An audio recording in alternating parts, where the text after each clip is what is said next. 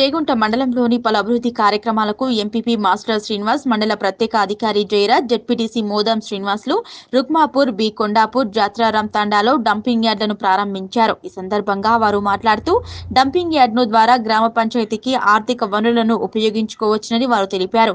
గ్రామాల్లోని తడి, పొడి చెత్త వేరు చేసి డంప్ యార్డులలో వర్మీ కంపోస్టు తయారు చేసుకోవచ్చునని, దీంతో గ్రామ పంచాయతీలకు ఆదాయ వనరుగా ఉపయోగపడుతుందన్నారు. తడి, పొడి చెత్తను ప్రతి ఒక్కరూ గ్రామ పంచాయతీ నుంచి వచ్చే చెత్తబండిలో వేయాలని, ఆరు బయట వేస్తే వర్షాకాలంలో అనేక వ్యాధులు వచ్చే అవకాశం ఉందన్నారు. చేగుంట మండలం మెదక్ జిల్లాలోనే డంపింగ్ యార్డ్ నిర్మాణంలో ముందంజలో ఉందన్నారు. మిగతా వాటిని కూడా త్వరలోనే పూర్తి చేసి జిల్లాలో ఆదర్శంగా నిలిచే విధంగా కృషి చేస్తామన్నారు. ఈ కార్యక్రమంలో సర్పంచ్లు, ఎంపీటీసీలు, టీఆర్ఎస్ నాయకులు తదితరులు పాల్గొన్నారు. మనకు గ్రామంలో ఇదివరకు గతంలో చెత్త చెదారం అనేది తీసుకెళ్ళి బండ్లో తడి చెత్త, పొడి చెత్త వేరు చేయకుండా అన్నీ ఒకే దాంట్లో వేసి ఒక దగ్గర తీసుకెళ్ళి మరి దాన్ని డంపు చేసినట్టయితే మురిగి వాసన, మరి ఇబ్బందులు, మరి రోగాలు అలాంటివి వచ్చేవి.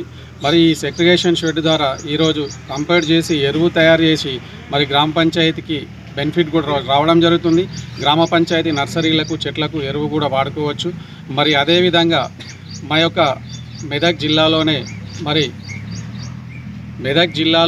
మరి ఈ యొక్క సెగ్రిగేషన్ షెడ్లలో మేము స్వచ్ఛ మండలంగా ప్రకటిస్తున్నాము.